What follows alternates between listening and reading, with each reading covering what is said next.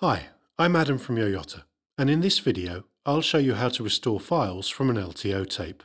To follow along, you will need a copy of YoYotta LTFS, a compatible LTO drive, an LTO tape containing some files, and a hard drive.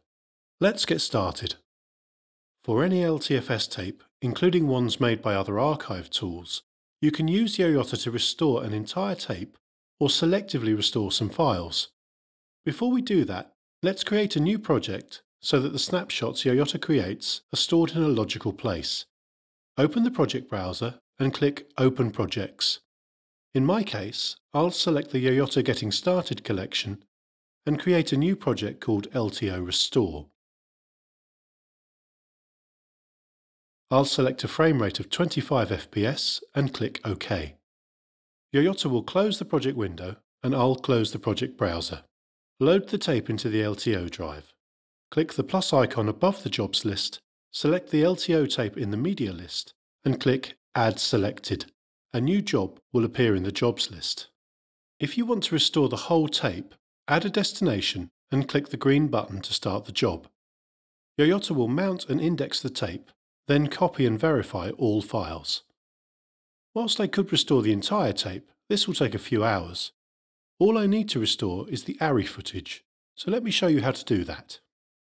Select the current job and click the folder icon at the top of the main panel to open the source browser. YoYotta will automatically mount and index the tape. After a few moments, the file browser in the center of the panel will populate. In the file browser, you will see a green dot next to each folder. As we navigate through the folder structure, there are green dots next to every file as well. This is how YoYotta indicates what files and folders will be included in the job. If we want to deselect everything, then go to the root of the folder structure. In my case, I'll click on YoY001 and then click the minus button at the bottom right of the file browser. The green dots disappear. To select specific folders or files, we can navigate through the file browser using either the mouse or by pressing the left and right arrow keys. To select a specific file, highlight it and click the plus icon at the bottom right of the file browser. We can select a range of files contiguously by shift-clicking, or we can select entire folders. The green dots return to indicate we have selected files. If we have only partially selected the contents of a directory, you will see an orange dot next to it. I'll deselect all the files by Alt and clicking on the minus icon at the bottom right of the file browser.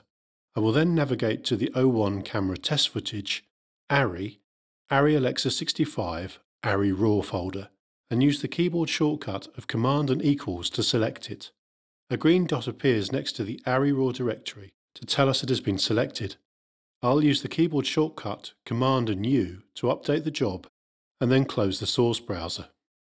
Now, back in the main panel, the job will have updated, and in the source information table, you should see only ARI files in the list.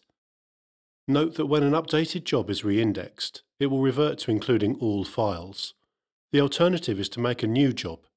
If this is re-indexed, the selection will not be reset. I'll select a destination and press the green button to start the job. As well as manually selecting files, YoYotta can use filters and sets to do an advanced selective restore. I'll cover this in a future video. And there you have it, how to restore files from an LTO tape using YoYotta.